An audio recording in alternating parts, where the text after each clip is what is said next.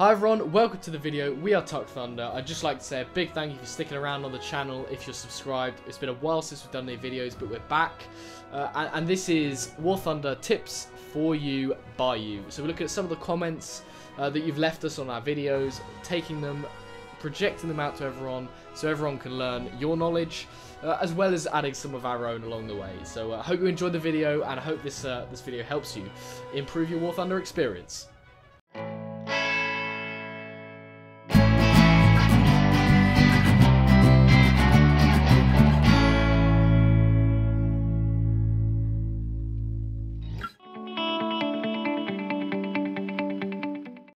Well, first up, before we get into the kind of tips to improve your gameplay, here's a tip to save money if you're thinking of buying an expensive vehicle.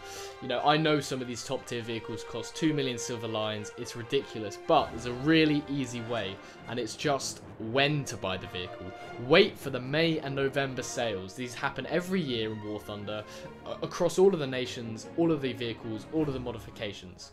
It just makes sense. You can save 30% in the May sales, as shown here. So this applies to all vehicles in selected nations, and it's worth noting that the sales rotate between nations across the space of about a week. I think it's 2 days for, you know, 3 nations. At the moment it's USA, Russia and Britain, and then over the next 3 days it's going to rotate to whether it's Japan, China, Italy, whatever. The point is in May and November, whatever nation, whatever type of vehicle, whatever BR, you're going to get a sale. In May it's 30%, in November it's 50%. Wait for them, easy money. One of the ways you can make sure you get more silver lions from playing War Thunder, as Faceman Gaming says, is to use a talisman. You can earn this from a chest after a game, or you can buy one with golden eagles. This will add 100% research points every time you use that vehicle. And while we're on the topic of the talisman and vehicle research, it's also worth noting how to research vehicles and the most efficient way. And the best way to do that, quite simply, is to play at the BR of the vehicle you're researching. What I mean by this is if I open a British tech tree, and let's say for example I want to research the Archer. The Archer is BR 2.7. If I was to play with my Vickers 7.7 BR in the British tech tree, it would be extremely inefficient, and while it would gather research for the Archer, it would take a lot longer compared to just playing with 2.7 vehicles or similar. Even up to the 3.7, I believe it's a difference of 1 BR point. So I can play with the Cromwell, and it would be much more efficient to research the Archer. Another way, as Star Wars Masters points out, is to unequip modifications. This is especially true of planes. Either extra cannons, bombs, or rockets will reduce the repair cost that that vehicle will have to have if it is destroyed. And Jonathan Palmer says, reducing the amount of shells you take into a battle will reduce the repair cost. This is true to a less great extent, but if you're trying to make as many silver lions as possible, it's worth doing.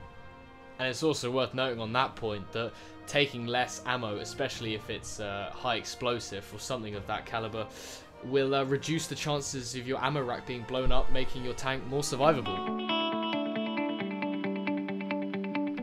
Another tip when it comes to saving money, as Flip and Burn has mentioned in the comments, is about the preset and using free crew repair in an active preset. Now what this means is if I go onto the Churchill 7 and I bring up the card, at the bottom here it says free repair time with crew. Now that means that if I left the preset open when I close the game, it would repair for free across the 2-day period. Now, while I'm not saying wait 2 days between playing, if you're going to switch off for the evening and you have damaged vehicles, instead of spending your silver lions and repairing them, just leave the active preset open with damaged vehicles, turn off your game, and next time you come onto the game, it will have repaired either the whole thing or at least a percentage, saving you silver lions. Easy way to do it, and there's absolutely nothing you need to do apart from leave that preset open when you close the game. Another thing while we're on the topic is crew points. Now, crew points you earn by playing vehicles in battles, whether that's arcade, realistic, whatever, and you can distribute these crew points to improve the crew of your vehicle. This makes your tank more survivable, gives it better driving, gives it more accurate range finding, faster reload speeds. the list goes on. We have actually mentioned this in a video before, and I'm linking that above now. But the basics are, you get these crew points and you can distribute them. The important ones really are vitality on everyone, maybe agility, targeting for the gunner, and especially weapon reloading. I haven't done it here, kind of a bad example, but if this is done to a large extent, it really can improve the reloading of your tank, making you better player, better vehicle, getting you more kills, earning you more money, and more importantly, more fun, which is sometimes hard to come by. And while we're talking about crew points and how to distribute them, the reason I mentioned the agility was because you know when you take someone's gunner out, especially if you're playing realistic, and somehow they seem to replace that gunner or replace that driver really quickly. Well, this is how they do it. What they've done is they've upgraded agility. Now, agility is the ability of the crew members of the tank to switch around positions. So if one were to die, they can really quickly put the other one in that position. If that's gunner or driver, that's extremely important. So definitely spend your crew points on agility, improves your gameplay, and well, hopefully your survivability as well. Now, on our recent video of best ways to make silver linings, we got a lot of stick for saying don't play ships, and you're all right, we don't play ships. It may have been a bit of a misinformed comment, but some of you left some comments and I want to share them with you now. So Andreas K said, you know, we should definitely play ships and dreadnoughts. So if we take his example of dreadnoughts and we go on to, for example, the British fleet, obviously.